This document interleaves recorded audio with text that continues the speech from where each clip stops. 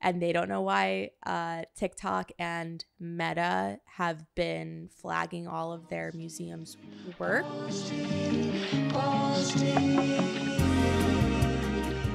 I want to talk about art censorship on social media platforms. In 2019, Instagram flagged the Vienna Museum's post of Peter Raul Rubens' painting. If anyone is, super into art and knows who that is, they were flagged for violating community standards. The art was like too raunchy for them. And the most infamous example of art censorship was in 2018. Facebook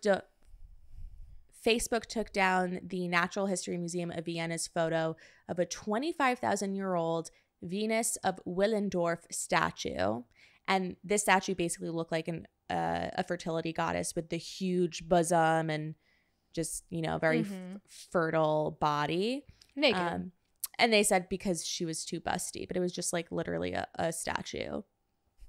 And then most recently, and sorry, this is focusing on Vienna. I don't know why, and they don't know why TikTok and Meta have been flagging all of their museums' work, but for some reason they are.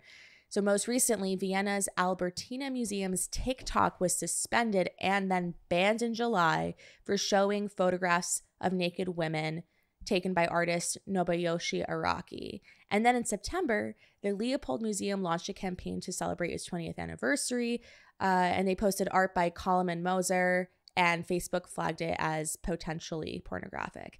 This could be pornographic. Like, is it or is it not? It's fucking art. Art, babe.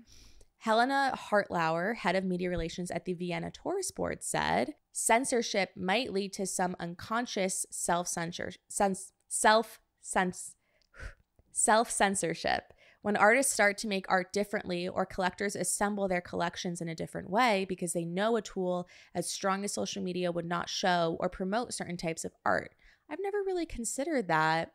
I think in my view, it had always been like, okay, Instagram's not letting me post sexy stuff. Where can I post it somewhere else? Yeah. Where can I move to because this isn't working? Well, and also my annoying opinion is art is highbrow and social media is very much not. It's lowbrow. Yeah, it's one of those things where obviously censorship is bad and we shouldn't do it, of course, but also I do understand from a business perspective, social media, public platforms where there are all kinds of people, they don't have the ability, it's not a person going through every time being this is bad. It's people reporting it. And then an algorithm, and then a system takes it down or flags it or sends an email. It's not always a person. So they have a set of parameters, of course. And some things get taken down. And it's so easy to be and I firmly believe it is art. It should not be censored. It should not be taken down. That is my absolute Especially because stance. on Instagram, you are allowed to post nudity if it's part of art or education. Right. And so it's it is, I think I would be really curious to know why and how this one account is taking all of the beating for the entire art world. It's not just one account. It's different. It looks like it's 3 or 4 different accounts. TikTok, Facebook, and Instagram. So where are they going to put their shit? Well, in museums. Austria's tourism. Where they belong. Wait, let me say. Where are they going to put their stuff? Austria's tourism board really pulled through with this insane campaign okay, I'll just tell you guys. They're if we can't post our stuff on social media, we're gonna put it on OnlyFans. So for $4.99 a month, you can see artworks of Egon Schiele, Amedeo Modigliani, and a lot of other famous people. If you subscribe to Vienna Tourist Board, so it's onlyfans.com/Vienna Tourist Board. Early, if you subscribe to it early, you get a free ticket to see all the stuff in the flesh.